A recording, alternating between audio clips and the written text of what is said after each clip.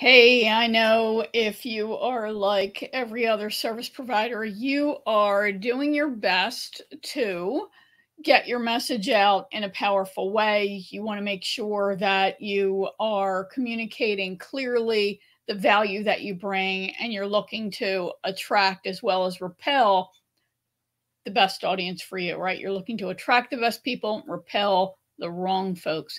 And we small businesses, micro businesses can get really twisted up in the entire concept of building a strong brand, which is very critical, of course, to positioning and standing out among all of the others who do what what you say you do. We may try to distinguish ourselves using snappy language, and we think that just like the big brands, that we need so many of those same items, that we need a slogan, we need a tagline, we need all those things. And while you do want to make sure that you are positioning yourself very clearly and communicating your value, using a tagline is often a mistake. And I'm going to explain why it's a mistake and what you can do instead. My name's Winnie Anderson. I'm a brand and content strategist. I work with service-based businesses and experts, and I help them stand out. I help them position and pre-sell themselves so they're attracting great potential clients and sell their services faster and easier. And in this video, I want to share with you, I'm going to clear up a misperception, a misconception, I should say, and help you get clear on exactly what you can use to help you clearly and quickly distinguish yourself. So let's go ahead and dive in. And of course, I have my two monitors. Those of you who have been on my videos before know I have two monitors here, so I will be glancing back and forth to make sure that everything is working. Please be sure to let me know that my audio is okay, you can hear me, you can see me, and that everything is working. There is a link there that says, please click this link to let StreamYard see your profile. All that does is allow the platform that I use, which is StreamYard, see your name and picture. So instead of Facebook member, I see the actual profile picture and your real name when your comments appear in my dashboard. So of course, ask questions, make comments, and let all of your friends know this information if you feel that it would be of value to them. So feel free to pass this information along. So one of the things that I have been, and of course I have notes down in front of me and notes in front of me as well. So if I'm looking all over, that's what I'm doing. Okay, so one of the things that I've noticed in the last, I'm going to say several months, is there must be some guru out there talking about this stuff, because I've had people come to me or appear in groups and they say things like, I need a tagline, I need a slogan. And I look at their existing marketing and I think that's the last thing you need to worry about. But they are committed. And I was in a group once where the person just we were supposed to be working on something for a course. She could not get past this idea that she needed a tagline. And she kept sharing taglines in the group and people were commenting on them. And that is a mistake for another time. Don't do that. Save yourself some time and aggravation. So let me explain what a tagline is and why they're not usually very effective, and what you really do need, and how this thing can help you instead. So a tagline, you're probably familiar with them when you're in the grocery store and you are looking at the boxes of products. There might be a tagline on there. For example, don't ask me why, Smucker's just popped into my head, and their tagline is, with a name like Smucker's, it has to be good. What the heck does that mean? I guess it means that everything they produce is good. Well, good is kind of in the eye of the taster, right? Although I do love their peanut butter. So taglines really historically just don't say a whole heck of a lot. The company has spent tens of thousands of dollars. Naming and taglines are really high-priced items, as are logos, the whole brand identity. But usually taglines don't say much. So I want you to tune into, when you're watching TV or you're listening to radio or Spotify or whatever you're listening to, listen for the commercials and any taglines that are used in there, and tune in when you're looking at products on the grocery store shelf. The taglines are, they're pretty lame. Taglines are designed to be very short, and the theory is that they'll be more memorable. So taglines they can often be confused with slogans. The name is used interchangeably among, plain old folks. And even though their differences are slight, an example of a slogan or a tagline would be Nike's "Just Do It." Now what gets communicated in that tagline goes with their famous swoosh, and you see it in all of their advertising. And of course, we know, because they're an athletic wear company, that that statement is designed to try to motivate you, right? Just do it. Just get out there, push yourself harder, achieve great things, wearing Nike merchandise, of course, using Nike shoes and Nike products. So that would be an example of a tagline. But let's go back and start with what is a brand, and then what can really help you continue to communicate what your brand is all about. So a brand, a lot of people think that a brand is the logo, which we used to call the icon, the logo, the image that represents the business. So for, you name a big company and they have a brand, or they have a logo. Honda is that funny shaped H. Acura is the A, which is built out of Honda's H. You have Coke, they have their iconic hourglass bottle. Nike has the swoosh. Those are the logos, right? But that's not what a brand is. It's merely the image that conveys the brand.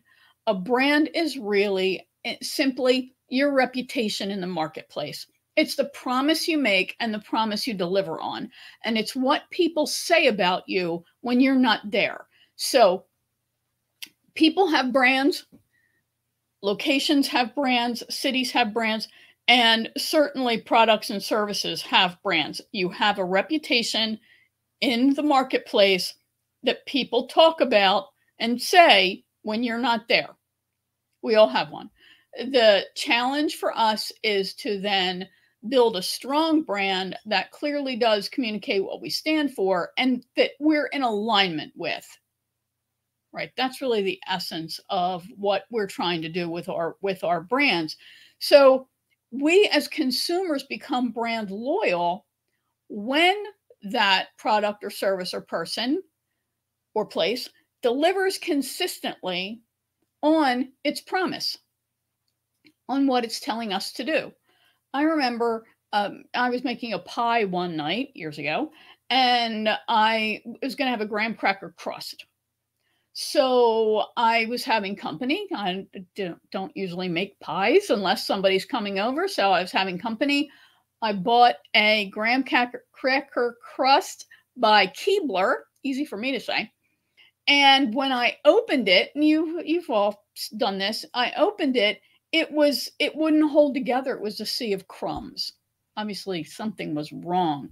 I was so ticked off. I still remember it because now here I am going to make this pie. I got people coming over. I can't make this pie, and I'm not going to the store again. So they took a ding, right? I don't know if I've ever bought another pie crust. So once you've worked so hard to build a brand, it doesn't take a lot to damage it.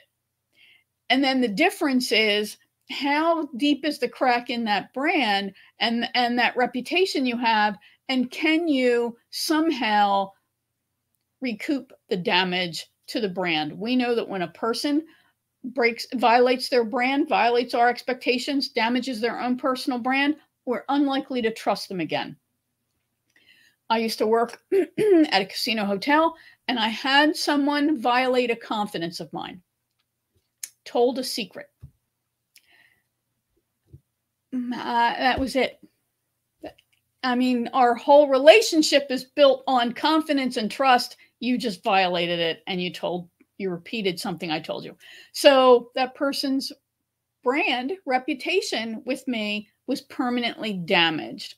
They're still a nice person, but the trust is gone. And really, that's the nature of a strong brand. You trust that they're going to deliver on the promise that they're making. So this is why what is actually more effective for you than a tagline is a brand promise. A tagline is simply a snappy phrase. It's a few words. It rarely really provides clarity. What it is it's easy to remember. And, for example, Coke's "It's the real thing." What does that mean? Right? We don't know, but it's in all their commercials. It's on, it's all in the print advertising. It's the real thing. What? So McDonald's loving it. What is that? Right? So taglines really don't add a lot of value to having you stand out. And when you are a micro business, and especially a service-based micro business, standing out and differentiating yourself is critical. You really can't waste time or money, and you certainly can't waste the time of your potential clients. So a brand promise is much more powerful. I'm going to look down at my notes here so I can make sure that I get this important statement out here. So a brand promise, it helps position you. It helps you grab a piece of real estate in the mind of your audience. That's really what positioning is. It's what the person thinks of when they hear you or see you. That's your positioning. It's the real estate you occupy in their mind. It communicates a benefit, the benefit that you bring, the value that you bring. It's based on what you truly deliver and what buyers can expect from you. So it communicates much, much more than just a tagline. So I'll give you some examples. So we talked about the McDonald's and Coke and that kind of thing. Other examples of taglines would be "Like a good neighbor, ... State Farm is there." What does that really mean, to be honest? Are they going to come and take my package off my porch and put it in their house so it's safe? I don't think so. But that's what a good neighbor does, right? So there's not a whole lot of value, in my opinion, in there. Another insurance one, I've worked with insurance companies in the past, is "You're in good hands," right? And I automatically make the little good hands image, which is their part of their logo, right? Their visual identity, are the good hands. They're the good hands people. What the heck does that mean? You're in good hands. Yeah, okay, they're trustworthy. That's what they're trying to say. I got to work too hard to think of that. But it's stuck in our head, right? Because of repeated commercials and their music and saying, are you, and that great delivery by their spokesperson, whose name escapes me, but "Are you in good hands," right? Not that powerful, doesn't really help them stand out. So let's talk about some really great brand promises that have actually been used as sort of taglines in advertising that are now legendary. One of the absolute best ones that any of us have ever heard, when it absolutely, positively has to be there overnight. We all know that's FedEx, right? And FedEx is so powerful. Their name itself became a verb. Can you FedEx this for me? Whether you use it FedEx or not, FedEx became synonymous with overnight delivery. And that's because when you absolutely positively have to have it overnight, you're going to send it by FedEx. So that's an awesome promise, right? That's a tremendous promise. So you really want to start thinking about, what do I consistently deliver and what can I say that I promise to those I serve? Another good one, even though I hate this company, they make me insane, but they really do have a great brand promise. And that is, "We customize your car insurance so you only pay for what you need." Notice it's incredibly long, but it's clear. It's at the end of every Liberty Mutual commercial. We customize your car insurance so you only pay for what you need. That speaks directly to their particular buyer. Doesn't attract me, but it works, right? They have commercials out all the time, and they're consistent in that message. Of course, they also are saying something that just every insurance company actually will give you what you need, but this is another important piece about a brand promise. You're saying something that other people are not saying, but it's true, right? So they decided, and how are you going to differentiate yourself when you're an insurance company? They found a spot, and they stuck their flag in the sand and said, this is us. This is how we're going to make it so people remember us. And it is unfortunately incredibly memorable. So people will tell you a tagline should be 3 to 5 words. Not true. Because you don't want a tagline, you want a brand promise, right? So don't be thinking that, well, I need 3 to 5 words. Liberty Mutual violated that rule. So they've really focused on how they're different in their language, and they communicate that value directly to the mind of their ideal buyer. So what you want to think about is, 1, what do you consistently deliver to your audience? What can you stand behind and stand up for that makes a difference in the mind of your buyers? What kind of vibe are you trying to create? I actually came up with a promise, a brand promise for one of my employers. I worked for a casino hotel, worked for Showboat in Atlantic City in the 1990s, and our theme, our physical environment was decorated like old New Orleans, so like the French Quarter. So I had to come up with a sort of tagline, but now I understand as a brand promise for an event. And it was going to be held around Mardi Gras. So I said, yes, but every day is Mardi Gras at Showboat. And we're like, that's awesome. It stuck. Did I get anything for it? No. But that statement, every day is Mardi Gras at Showboat, was used in some variation for the next 20 years. Because when you arrived at that property, you were immersed in an environment that conveyed the French Quarter, conveyed the atmosphere of Mardi Gras. And, were you suspended any worries, and you were in this carefree kind of environment. So this is all part of what you're trying to convey with a great brand promise. So you're thinking about what do you deliver consistently and reliably? What can your buyers count on you for? What matters most to your buyers?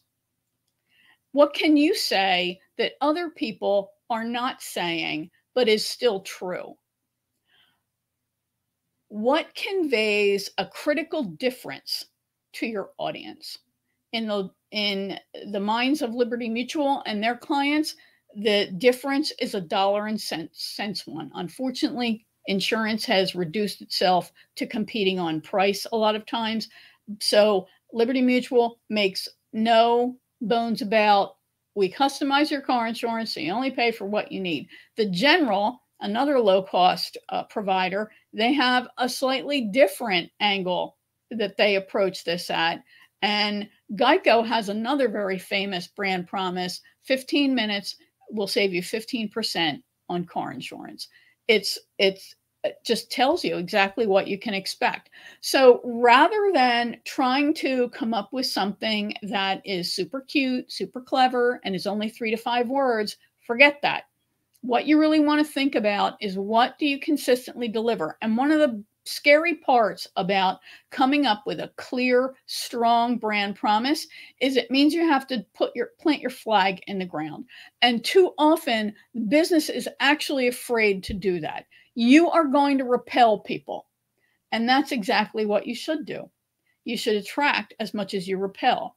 I'm never going to buy insurance from Liberty Mutual because you only customize your car insurance and pay for what you need, that to me says they are selling to people who want the bare minimum of insurance. I was in a car accident.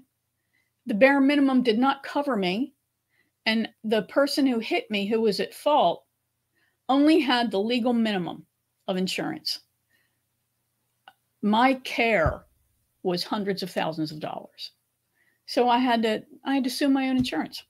So I'm never going with Liberty Mutual, but they're not talking to me, right? They're talking to a different audience, and they're okay with being polarizing. So you want to really think about that as well. So let's wrap this up. You are working hard to differentiate yourself and stand out from the sea of other people who say they do what you do, other businesses who say they do what you do. You're looking at all of these different components in marketing to try to visually distinguish yourself and verbally distinguish yourself. One of the great pieces to do that is in using their businesses who use taglines. Instead of a tagline, I believe a brand promise is much more powerful. And you want to consider, what can you deliver on a consistent basis to your ideal audience that they value and appreciate? What can you say that others in your industry are not saying, but is still true? And how can you word that in a way that really does convey the power of what you're delivering, right? And don't get caught up in has to be 3 to 5 words. All right, so I hope that has been helpful. If you would like the show notes from this episode, be sure to let me know, and I'll tell you how you can get them. I share them in my free Facebook group, and I'll share information on that, although I might be moving them. More on that later. And stay tuned, because I will continue to talk about how to make sure your message is very powerful in the next several videos. So be sure to make sure you want to stay tuned, follow, get alerts for when I go live. I go live on Tuesdays here on Facebook, and on I put this on YouTube as well. And that's it for now. Have a great evening. This has been Winnie Anderson. I'm a brand and content strategist, helping service businesses sell their services faster and easier by helping their clients decide to buy. All right, bye for now.